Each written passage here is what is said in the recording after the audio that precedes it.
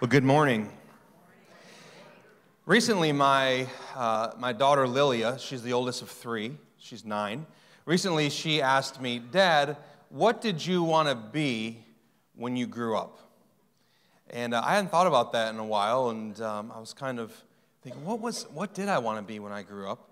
And my earliest recollections actually are, I wanted to be a professional baseball player. Like, when I was a kid, baseball was king in America. And I loved baseball, so really my earliest recollection of what I wanted to be when I grew up was I wanted to be a professional athlete. Imagine my dismay when I got a little bit older and realized you have to be athletic in order to be a professional athlete. But that is what I kind of wanted to do. As soon as kids can talk, people will ask them that question, right? As soon as a kid can talk, people ask them, "What do you want to be when you grow up?" And even the wording of the question is very telling, because we tend to say, "What do you want to be?" As a society, we connect our work with our identity. What we do equals who we are. And really, actually, we connect our work with our worth. What you're able to do, what you do for a living, what sort of work you do determines your value and your position in society. This morning, I want to talk to you about work. At the very beginning of the Bible, in Genesis chapter 2, the Bible has some things to say about work. And I think they are both surprising and significant. And this morning, as we look at our text in Genesis chapter 2, we're going to learn 3 things about work. First, we're going to answer the question of why we work. Secondly, how we get work wrong. And last, how can we get work right? Why we work, how we get work wrong, and how can we get work right? Our text comes from Genesis 2, beginning in verse 1, and the author of Genesis here is sort of tying a bow on the creation account, and we get to the 7th day, and it says in verse 1, "Thus the heavens and the earth were finished, and all the host of them. And on the 7th day, God finished his work that he had done, and he rested on the 7th day from all his work that he had done. So God blessed the 7th day and made it holy, because on it God rested from all his work that he had done in creation." Some things are so obvious that we miss them. And there's a lot of debate and discussion around Genesis 1 and Genesis 2, and that's not the point of this morning's message. But sometimes we get so deep into Genesis 1 and Genesis 2 trying to figure things out as far as timeline and science and all that sort of stuff that we miss the major point. And the major point here is that God chooses to reveal himself to his people first in Scripture as a worker. God at work. God is a worker. In fact, in verses 2 and 3 of that text I just read to you, the word work is repeated 3 times. There's an emphasis on the idea that God is doing work, that God is at work, that God rests from his work. Well, what kind of work does God do here at the beginning of time in Genesis 1 and 2? I made up a list of the type of work that I see God doing here. He's doing creative work, intellectual, verbal. He's speaking things. He's thinking, thoughtful, constructive, construction. He's building things. Communicative. Manual labor, he's using his hands when he creates humanity. Organizational, practical. The work that God is doing here is aesthetically pleasing. It's beautiful. Still, thousands and thousands, or whatever your belief is, millions and millions of years later, whatever you look at, it still takes our breath away. We still think it's beautiful because God created something that is beautiful. Productive. His work provides substance. It provides a place for flourishing. All of God's work is interconnected in a supportive, life-giving way. We could summarize it by saying this. In Genesis 1 and 2, God is creating for the good of creation. He's at work. Okay, so God's at work, but why do we work? Let's keep reading. Verse 5, it says, "When no bush of the field was yet in the land, and no small plant of the field had yet sprung up, for the Lord God had not caused it to rain on the land, and there was no man or human to work the ground, and a mist was going up from the land and was watering the whole face of the ground. Then the Lord God formed the man of dust from the ground and breathed into his nostrils the breath of life, and the man became a living creature." Now let's go to verse 15. It says this, "The Lord God took the human, or the man, and put him in the garden of Eden to work it and keep it. Why were we created? If you ask, you sort of average churchgoer, lifelong Christian, why were humans created? The most common answer you're going to hear is, we were created to worship, right? You've probably heard that before. We were created to worship. And it's true. We were created to worship. But here's the thing. That's not unique to us. Everything was created to worship God. In Psalm 66:4, the psalmist writes this, "Everything on earth will worship you. They will sing your praises, shouting your name in glorious songs." The psalmist doesn't say, everyone on earth. The psalmist says, everything on earth. And we see this in other psalms, right? The metaphorical language of the trees of the field clapping their hands and the mountains shouting to God and the oceans roaring his praise. Well, how does creation worship God? They didn't, we just stood and we just sang some songs together. The trees don't do that. The animals don't do that, unless it's a Disney movie. But we do that, but they don't. So how do they worship God? Well, all of creation worships God really in two ways, by being what it was created to be and doing what it was created to do. So now, what about humanity? Who were we created to be, and what were we created to do? The answer is actually found in Genesis 1:26, where God is having a conversation with himself, because he's a triune God, God the Father, God the Son, God the Holy Spirit. And he says, let us make man, or let us make human, or humanity, in our image. Who have we been created to be? We've been created to be image bearers, those who bear the very image of our creator, worker, God. What have we been created to do? Well, the text says that when God created Adam, created the first human, he did it for a very specific purpose, so that Adam would do what? Tend, keep, and work the garden. So what all this means is that the unique quality and contribution of humanity as the only image bearers in all of creation is that we've been created to work as God works, to work in the same way that he works. Humankind was created to work in creation, work on creation, work with creation, work over creation, and work for the good of creation, and to do it in a way that reflects our Creator, God. So when God says to Adam, I want you to work, keep, and tend the garden, he's giving a mandate really to all of humanity, because Adam is a representative of all of us. And he's not removed this mandate from us today. The same mandate that was on Adam is on us, to go and to work and tend and keep the garden. Here's another way of saying it. We've been given a mandate to be culture makers, to be those who take the raw ingredients that are found in creation and to make something of them, to improve upon them, to build, to have ideas, to be creative, just like God was, to be culture makers. For much of history, the word culture primarily was used just to describe agriculture. And so to be a culture maker in an agrarian society really was to take the land and to take the seed, and you would work the land and you would till the land. I mean, I've never been on a farm a day in my life, so I don't really know what I'm talking about right now, but I think that's what they do. I think they do something with the ground and they put something in it, and then I have corn on the cob. Like that's kind of how that's about as much as I know. But that's what it meant for much of history to be a culture maker, is to take the raw ingredients of creation but in our society today, the conversation's much broader, right? We're talking about music and art and technology and science and education. But the mandate still applies to you and me today, to be culture makers. And we do it. If any of you in this room are artists, or authors, you know that you take the raw ingredients of words, ideas, pen, paper, maybe your laptop, and your gift of imagination, and what do you make? A story, or an argument, or a book.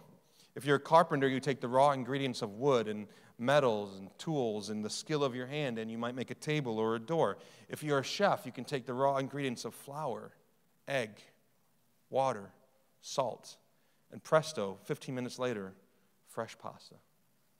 I'm no chef, but if I take the raw ingredients of my cell phone and my credit card, I can have pizza and wings at my door in 30 minutes. Presto. Sorry. Not as impressive. One of the primary reasons that we've been created is to work. And isn't it interesting to note, I know you just finished a series with Pastor Bob where you were looking at the meta-narrative of Scripture, right? I don't know if that's the word he used or not, but the big story of Scripture from beginning to end. And when you step back and you look at the big story of Scripture, what God is doing, what you realize is that the story begins in a garden, but it ends in a city. It begins in a garden that needs to be tended, needs to be kept, needs to be worked, but it ends in a city that defies any sort of human explanation, defies our ability to put words to it.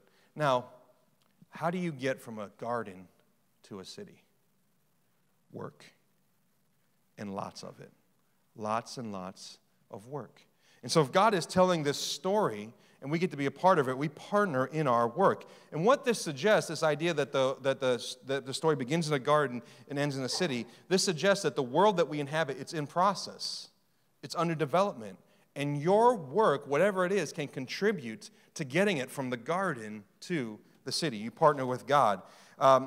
What this also means for us is that as those who bear God's image, working or doing work is not simply an act of obedience. It's necessary for personal fulfillment, but it's also necessary for the flourishing of creation. There's no way there without work. Now, when I talk about work this morning, let me just clarify. I'm not just talking about the work you're paid to do, although that's a big part of it. But it's just sometimes you just do work around the house, right?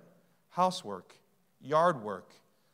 Some of you just do certain work for fun, for recreation. There's things that you do, whether you like to paint on the side or you like to play an instrument. All of that sort of work is lumped into this conversation. It's all ways in which we bear God's image. And this is why we work, because we were created to bear His image, and in bearing the image of a working God, we work. Okay?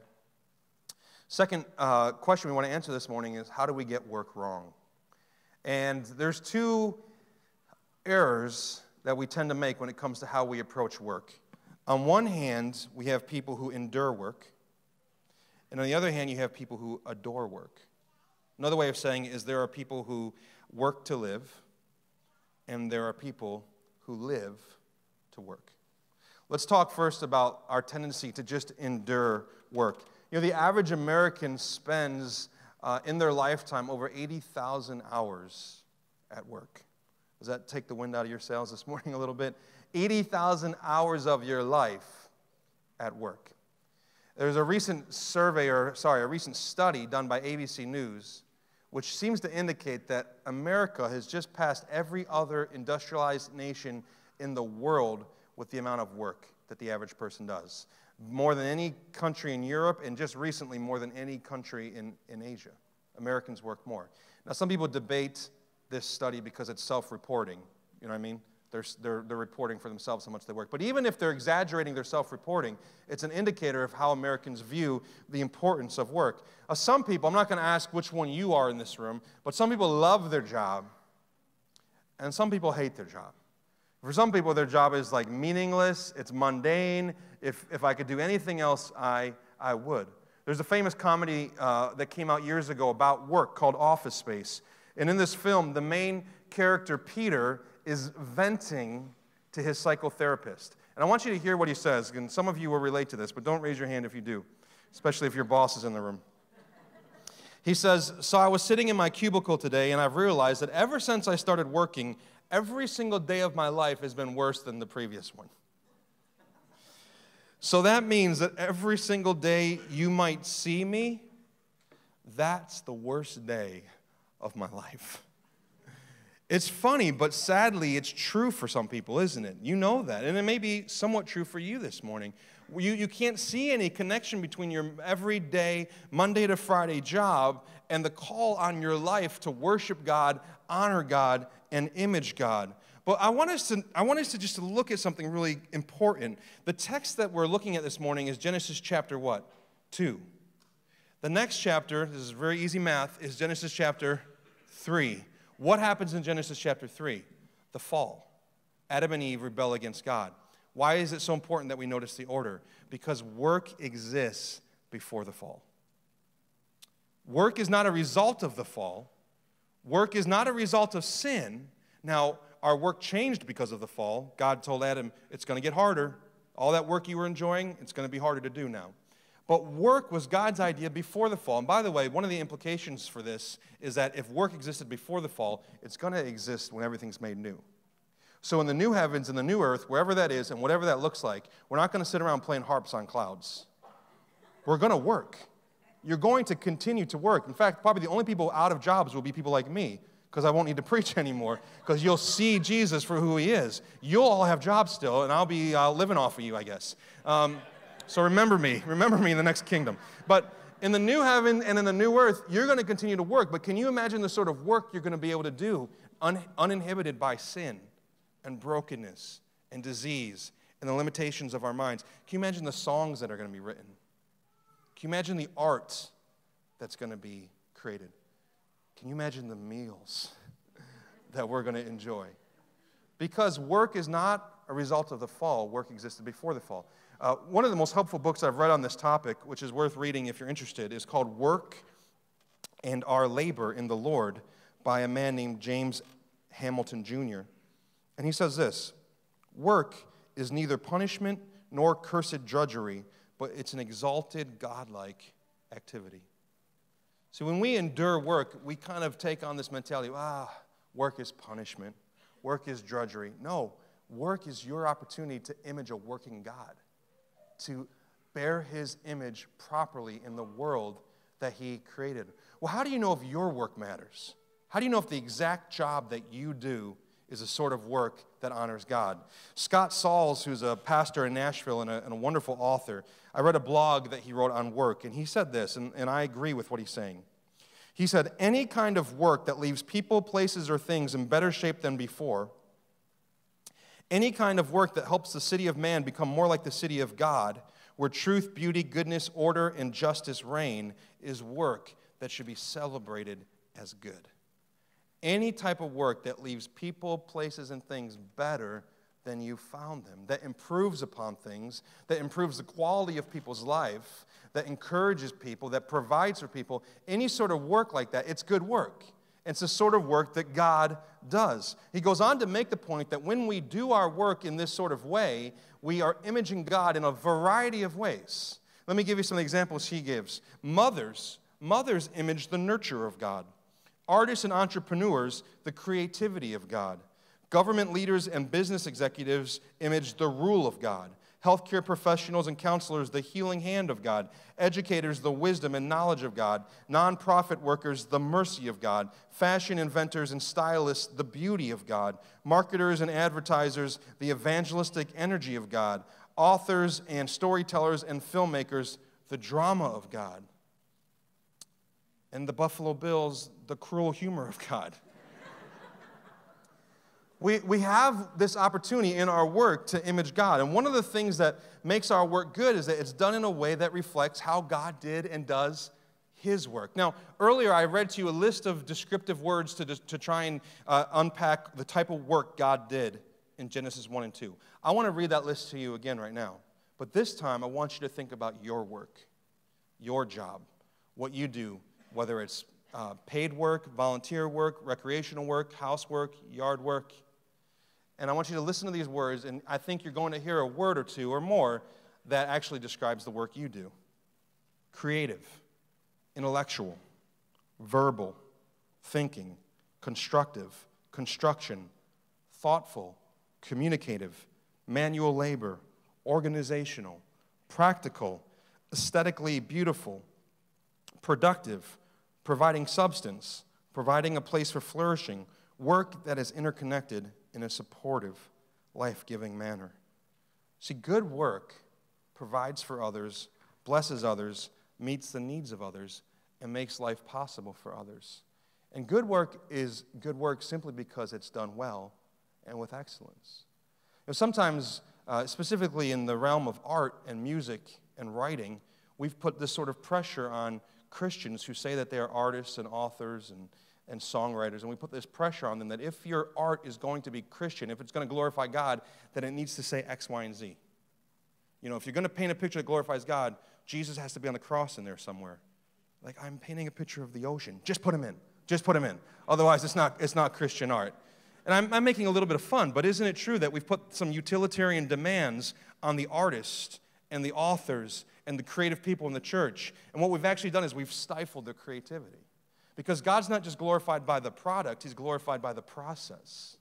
And when we reduce art to some sort of propaganda or tract, even if it's promoting a truth, we're actually short-circuiting what it means to be an image bearer of a creative God, who somehow in all of creation, despite the fact that nothing technically says God exists, it all points to him. That's what Romans teaches us. Through his work, he points to who he is. And so we have this mentality sometimes that, well, work is only good if it accomplishes X, Y, and Z, but work is good if it's done well, and it really doesn't matter. And nothing else really matters. If you do your work with excellence, you're imaging God in the way that he created you to be, which means you're being who you were created to be. You're doing what you were created to do, which is, as we defined earlier, worship. You're worshiping him through the excellence of your work. There's an interesting interaction later on in the Old Testament between the prophet Jeremiah and the people of Judah who are in Babylonian captivity. They're exiles, they're refugees, they've been dragged from their home to Babylon. And they have this mentality of, God's going to get us out of here eventually. In fact, they have promises that God's going to help them return someday. And so they've decided, we're just going to wait for God to come get us. Jeremiah rebukes that mentality. He says, no. And in Jeremiah chapter 29:7, he basically says to them, plant gardens, build homes, have families. And then the summary phrase is this: work for the good of the city. It's still true to us today. Sometimes Christians have this mentality, well, this big bad world is all going to go away someday, so I'm just going to hold on until God takes me out of here. I don't care anything about this world or what happens to it or what happens to the people in it. But I think God is still saying to his people, no. Work for the good of the city. You live in Rochester? Work for the good of Rochester. Help the city flourish. Because part of God's mandate, part of his plan in Genesis 1 and 2, is that all of creation would flourish. He cares for it all. There's a famous quote that's often wrongly attributed to Martin Luther, and it goes like this: the Christian shoemaker does his Christian duty not by putting little crosses on the shoes he makes, but by making good shoes. Because God is interested in good craftsmanship. And I would add, your neighbor needs good shoes. You're leaving things better than you found them. I know the value of good shoes. 2 summers ago, I was in Disney World with my 3 daughters, and we bought tickets to go back-to-back days, and we rented this huge stroller that all 3 of them could sit in. We're like, this is brilliant. I'm going to be able to push them around. And then I got to Disney World, and I tried pushing them, and I was like, this is the worst idea we've ever had. And so for 12 to 14 hours, 2 days in a row, I'm walking all over Disney World in 110 degrees because it was August, paying $12 for a bottle of water, and I'm pushing this thing, and I was exhausted, and I was tired. And the very next day, after that second day of Disney, we got up in the morning, we got on a plane, we went to Orlando, we got on the plane, JFK, or JetBlue to JFK, and when I got on the plane, I was fine, but when I stood up in JFK on the plane to get off the plane, it was like somebody was driving a nail through the top of my right foot. I've never felt this sort of pain in my foot before. I think it was an inflamed tendon or something had just gotten injured because I had walked around for 2 days and I didn't walk around with very good shoes. It was one of the more embarrassing moments of my life because I had to get wheeled around the airport in a wheelchair. My poor wife is dragging 3 kids and all our luggage, and some orderly is pushing me around the airport. I actually, for a second, was like, this is the life. This is sort of poetic justice. I mean, I pushed these girls around the last 2 days. Somebody should be pushing me around. But I learned the value of good shoes. We've been back to amusement parks since then, and I wear the best sneakers I have. No matter what they look like, I wear them because I understand the value of good shoes. And one of the ways we do good work is we provide good things for our neighbor. We do things with excellence, and we give them the best that we have. Now, maybe there's no shoemakers in this room, but there's other types of jobs. Let me list some other jobs and tell you how you, I think, can bear God's image. If you're an author or an artist, you know what you do? You have the tremendous privilege of creating worlds. You do. Authors create worlds that people enter into. You capture imaginations. You help us see beauty, but you also help us long for real beauty. And you tell stories. If you're in education, you're shaping the minds and hearts of young people. Last Sunday, I preached my brother's funeral. He was a 31-year-old school teacher in Las Vegas, and he passed away unexpectedly in his sleep. And during the service, 2 of his ex-students stood up and shared about who he was to them. And it was amazing to hear one of them say, I hated writing when I became one of his students. I thought writing was dumb. I never wanted to write. And now I love to write because Mr. H.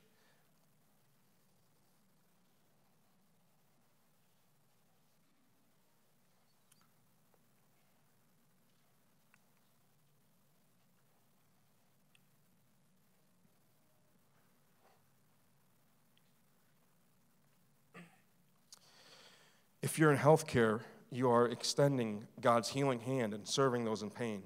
If you are in construction or manual labor, you are planning and you're building, just like God did in creation. You are providing shelter.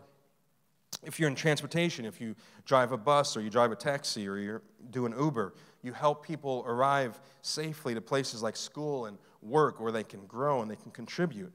If you're in the military or the government, you're working for the peace of our nation and the order in our society.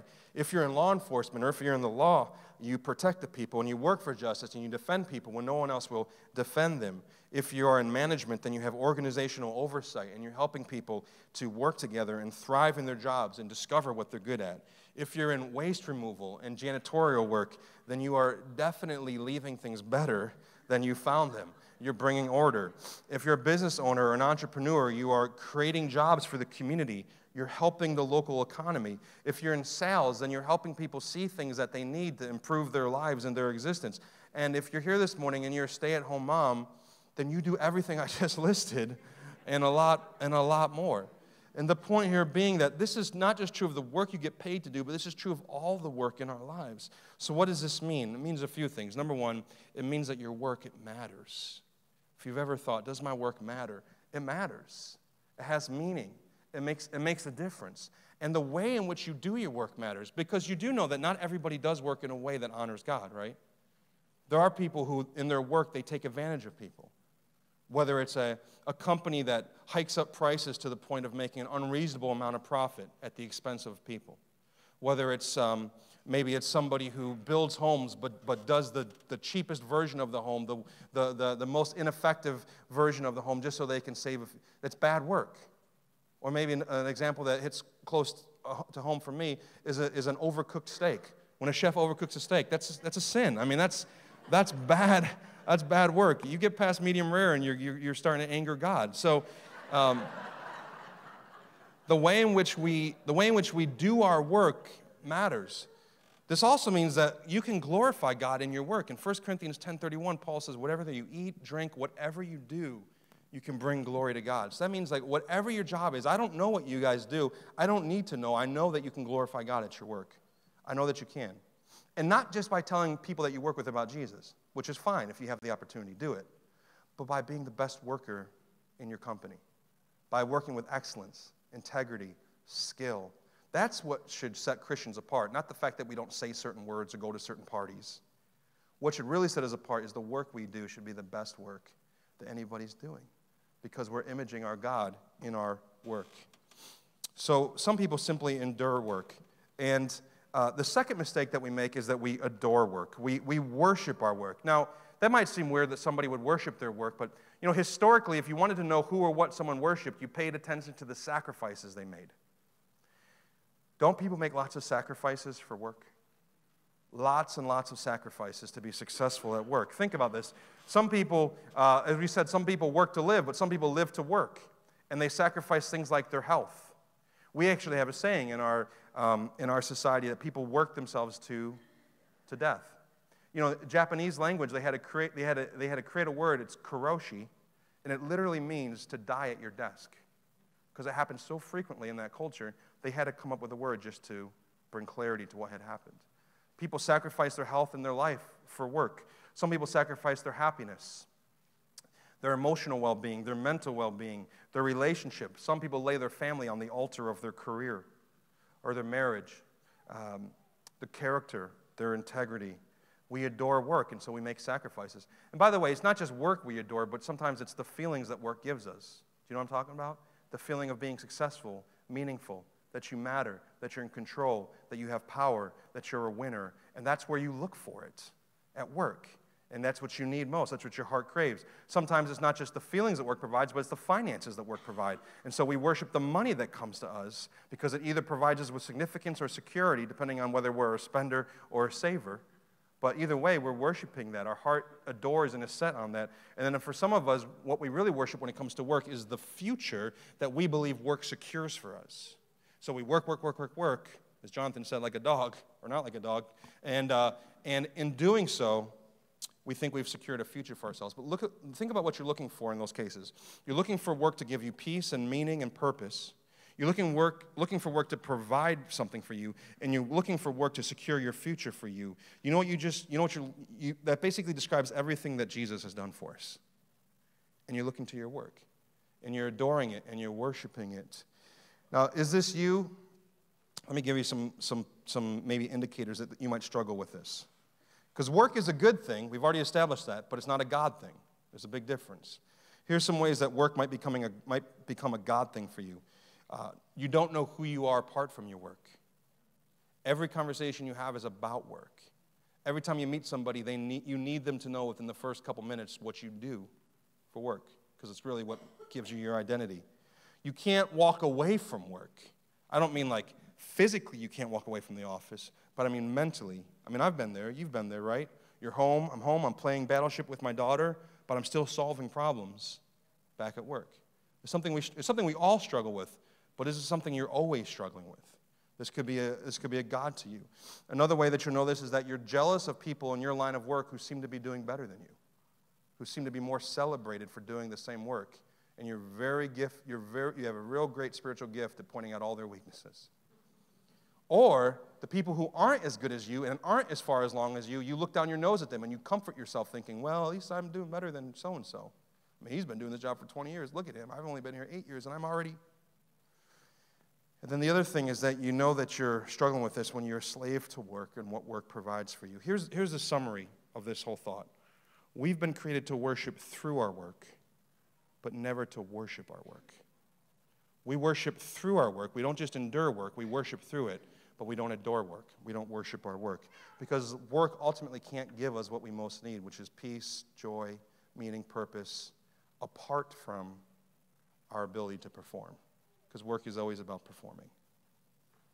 Last point this morning is this: how can we get work right? In order to get work right, we have to see two things. The first thing we have to see is how much God values work. We've talked about this a lot, so I'll be quick here. But God values work so much that he chooses to first reveal himself to us as a worker. God values work so much that he doesn't even finish the garden until he has somebody to work it. I mean, that really is the thought process. I got this garden, no one's here to tend it, no one's here to keep it. I'm going to create an image bearer to work. That's how much God values work.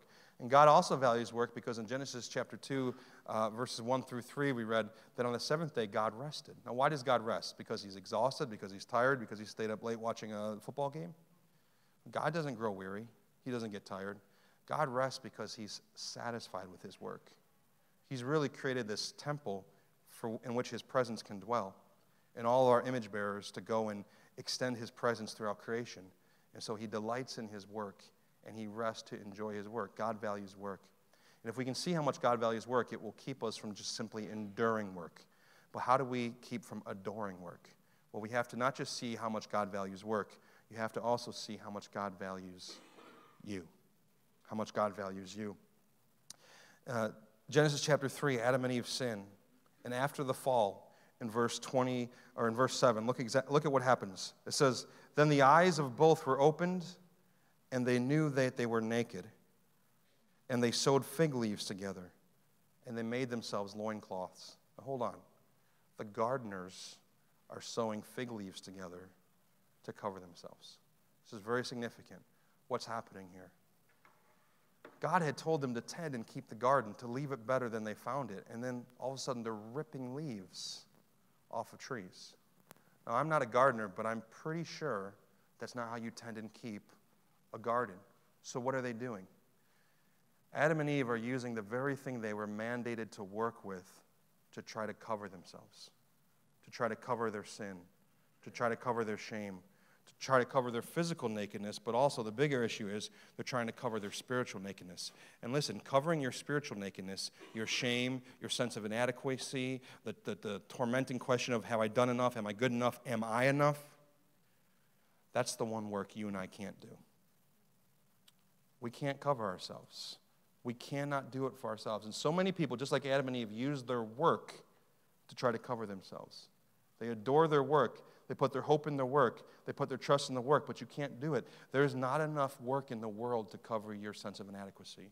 There's not enough career success to make you have peace. It just doesn't exist. There weren't enough fig leaves in the garden to cover their sense of nakedness. There's not enough work in this world to cover your sense of nakedness. So what do? What hope do we have? Well, look how much God values them. It says in verse 21 that the Lord God made for Adam and for his wife garments of skins, and he clothed them. He covered them. But what had to happen in order for God to cover Adam and Eve? An animal had to die. Blood had to be shed so that their nakedness could be covered. And what we have here is this beautiful foreshadowing of the cross, where Jesus walked to the cross and allowed himself to be sacrificed, allowed his blood to be shed so that we could be covered. And it's his unchanging, unmerited, undeserved work that covers us, that gives us righteousness, that gives us peace, that gives us purpose. It's his work, not our work. And that's actually really good news because our work is terribly inconsistent. Our work is terribly inadequate. But Jesus' work is perfect. It never changes. It was done on your behalf. And when he shed his blood, it's this truth in the scriptures that without the shedding of blood, there's no forgiveness of sins. And so because of Jesus' work, here's how it frees you up if you're a Christian. It frees you up in two ways when it comes to work, and I'll close with this. Number one, now you can work, now when you do your work, you know that it matters. You can work in a way knowing that your work matters. You have the joy of doing work because you know your work matters, but you also have the freedom of knowing that your work doesn't define you. Your work makes a difference, but it doesn't make you. That's the unique approach that Christians have when it comes to work. We work in a way where we have the joy of knowing everything we do makes a difference because we're imaging God and we're working for the good of creation. But also, nothing we do actually defines us. What Jesus did, his work, defines us. Let me pray for us.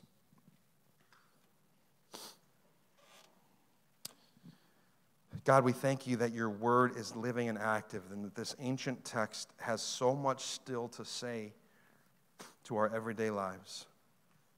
Help us to live, to work, to play, to interact with one another in a way that is worship to you, being who we were created to be, doing what we were created to do for your glory, for your honor, and for the good of creation. In Jesus' name we pray. Amen. Let's stand together and respond in song.